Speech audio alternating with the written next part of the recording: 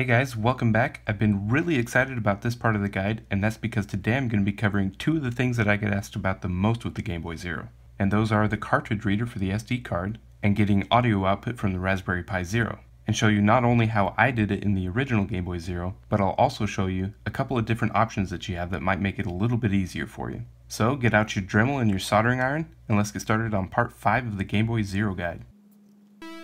Alright, so the cartridge reader. A lot of people seem confused about what this actually does, how it works, and what it lets you do, but it's actually pretty simple. It's just a regular Game Boy cartridge, and all I did was desolder the chips on the inside, and then connect an SD card to micro SD card adapter to a combination of pads that were exposed from removing the chips and traces on here like we did the controller board, so that the card reader is connected to pins down here. So when you plug in a cartridge, the pins are connected to the fingers that you see here on the cartridge reader. So all that we have to do is connect the corresponding pins back here to the SD card test pads on the back of the Raspberry Pi Zero. So all we're really doing is extending the existing SD card reader to make it go through the cartridge reader into the cartridge to the SD card itself. Now you've got a few different options for doing the cartridge. You can do what I did and use an actual game cartridge as a starting point. It's a little bit more work, but it's cheap. This was just a couple of bucks and it came with the shell and everything. So if you're trying to do it cheap, that's the way to go. If you do go that route, please get a game that nobody really cares about very much. Like I wouldn't do that with Metroid 2 or Zelda or anything like that.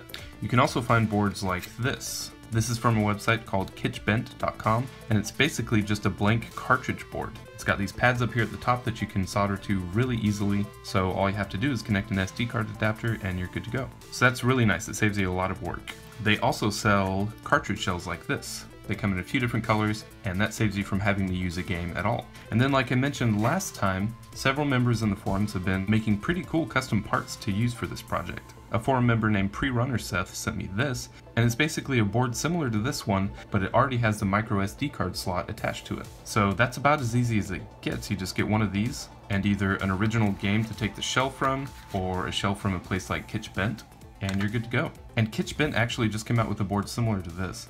So check out the description, I'll put links to Kitschbent where you can find these products, and then some forum threads where people are selling custom PCBs like this.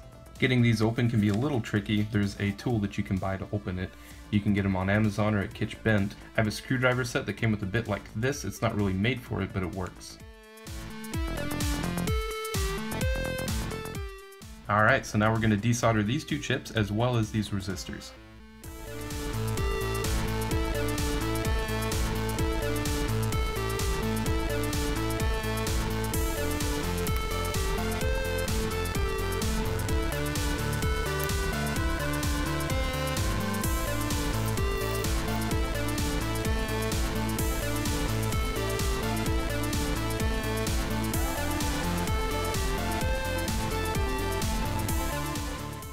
Now it doesn't actually really matter which pins you use here at the bottom. You can just pick some of the ones up here that are easier to get to and trace them down here. And I recommend that you don't use adjacent pins but go every other one. And that's because it'll make it a lot easier to solder when we actually go to connect it to the cartridge reader. Multicolored wire is almost a necessity here so you can tell which wire is going to which pin on the SD card. You can buy a roll of this stuff for a few bucks on Amazon.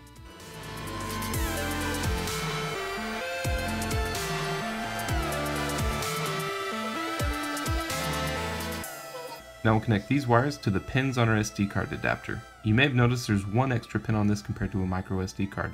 That's because this pin right here is ground as well as this pin right here, so we only need one of those. Be sure to make a note of which pins you hooked up to which wires here. If you're using multicolored wires, which you should, then a good way to do that is just take a picture after you solder them up.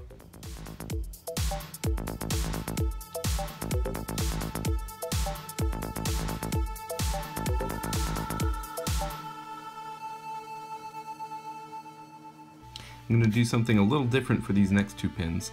This is ground and this is 3.3 volts. What I'm going to do is I'm going to add a capacitor there. This is just a little capacitor, it's 1 microfarad. You'll notice that one of the legs is longer than the other. This is positive and this goes to ground. What I'm going to do is trim the legs and attach it like this. When you use a capacitor like that, it's called a decoupling capacitor, and it'll help reduce the amount of noise that could be introduced to the rest of the circuit by this 3.3 volt wire. I was having some intermittent issues with my first cartridge reader. I wound up putting some shielding on the wires and it seemed to help. But from talking to forum member Pre-Runner Seth, who made this board, you really should have a capacitor attached there to help remove that interference. So big thanks to him for pointing that out to me.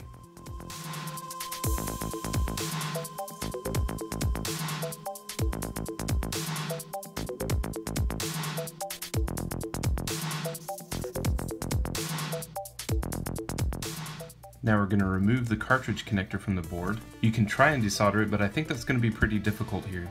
Or you can do what I did and just take your Dremel and cut the pins flush with the board.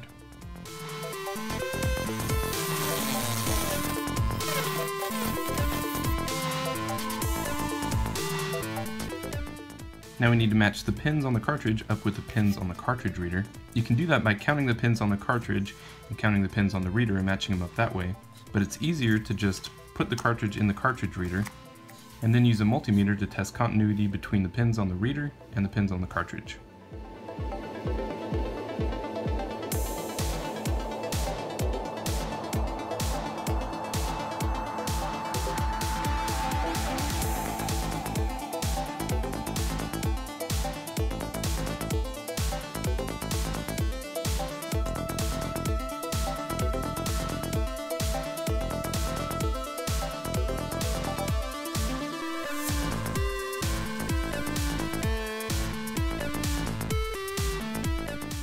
Okay, so I've matched up the colors of the wires that I have connected to the SD card adapter with corresponding colored wires on the cartridge reader. So that'll make it really easy for me to look at the SD card adapter and determine which wires I need to connect where on the back of the Raspberry Pi Zero. Be sure to check out the written guide that goes along with this video. There's a link to it down below. In it, I'll show you which pads on the back of your Raspberry Pi attach to which pins of your SD card adapter.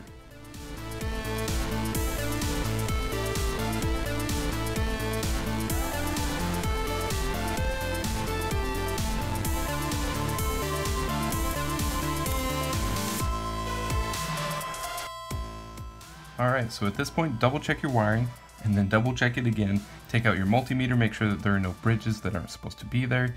Just make as certain as you can that everything is wired correctly. When you're satisfied with that, just take an SD card that has RetroPie or something on it, plug it in, and hopefully you see something like this. Alright, now fair warning, SD cards can be really sensitive to any kind of noise or interference or anything like that. For example, in this reader that I made, I had two SD cards made by SanDisk, same model, same capacity, same everything. In fact, I bought them at the same time. One of them works fine, one of them just refuses to boot. And I hate saying this, but I have no idea why. I think that some of them are just more tolerant to having extra wire or distance added between it and the card reader. But definitely make sure that you add the capacitor that I showed you. Play with different lengths of the wire. If you have it too long, try making it as short as you possibly can. Add shielding, those types of things. But if you still just cannot get it to work, don't forget that you still have the option to just put it in the Raspberry Pi itself. I know that this thing is awesome and it adds a lot of nostalgia factor being able to just put it into your Game Boy and have it boot up, but don't forget that it is entirely optional to have a working Game Boy Zero. To put the cartridge back together, put some tape under here just to protect it from anything coming in contact that shouldn't, and then we'll be gluing it down here, cutting a little notch in the side so that we can access the micro SD card, and then on the lid we'll also need to cut out part of this lip here so that it can actually go back together and slide in.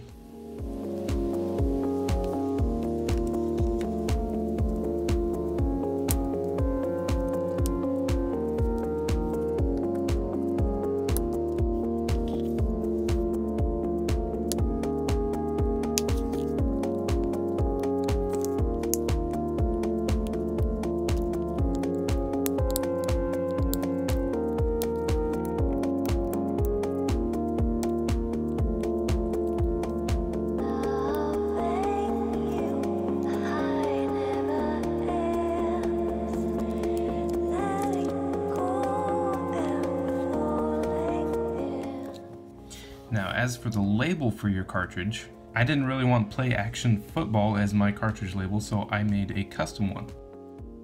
All that I did was go and get some labels that you can use in your printer made by Avery. I found a template on DeviantArt for a Game Boy cartridge. I added the Raspberry Pi logo, and then a couple of these Nintendo seals down here. It printed out pretty nicely, put some packing tape over it, and rubbed all of the bubbles out of it so that it's just completely laminated.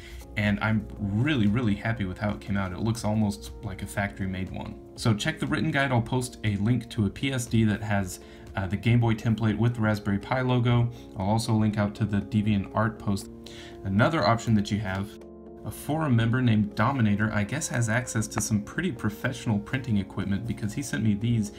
And look at that, these things are awesome. He's got a bunch of them that you can order. I'll have a link to his thread where he's selling these.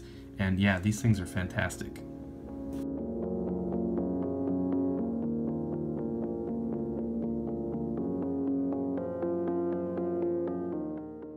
Alright, now let's take a look at audio output.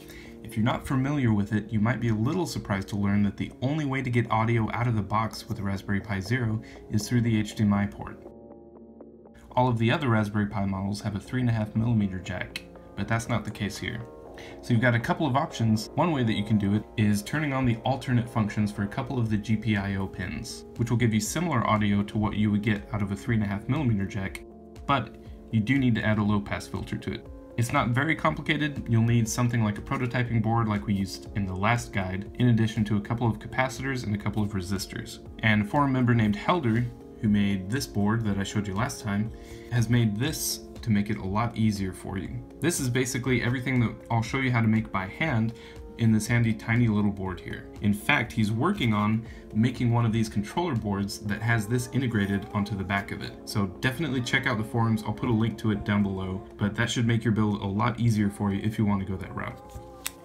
The other option that you have is a USB sound card. This one's made by Sabrent. This is one of the most popular ones that I see people using, and if you crack it open, this is what it looks like on the inside. So you can configure some stuff in Raspbian, which is what RetroPie is built on, to make it so that sound comes through the USB sound card by default. So it looks kind of bulky, but we can actually desolder this part, and we can desolder both of these jacks, so it's actually really tiny, actually a lot smaller than what we're going to be making here today. Alright, so just to be clear about what we're doing here, getting audio output from the GPIO pins is as simple as just adding a couple of lines of text to your config.txt file. So that part's really easy, but you shouldn't use the signal that comes out of there as is. You need to add a low pass filter.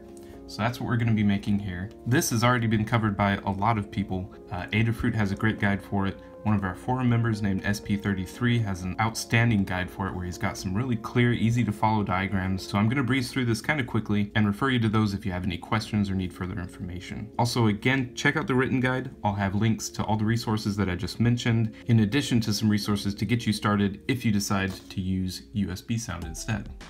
Alright, so the components you just saw, this is how you arrange them. This is a 10 microfarad electrolytic capacitor. This is a 270 ohm resistor. This is a 150 ohm resistor. And then this is supposed to be a 33 nanofarad capacitor, but if all that you can find is a 10, then that'll work as well. So on this board, all of these rows are connected, and this pin will be connected to ground. This connects over to here. This will be our input pin from our Raspberry Pi. It'll go through here, and then this capacitor, this is the only one that orientation actually does matter. So make sure that this right here is the positive leg of that capacitor. So that'll come up here, and then this will be our output. This is what will actually go into our amplifier. So again, this is ground, this is output from the Raspberry Pi, and this is the final output that goes to our amplifier.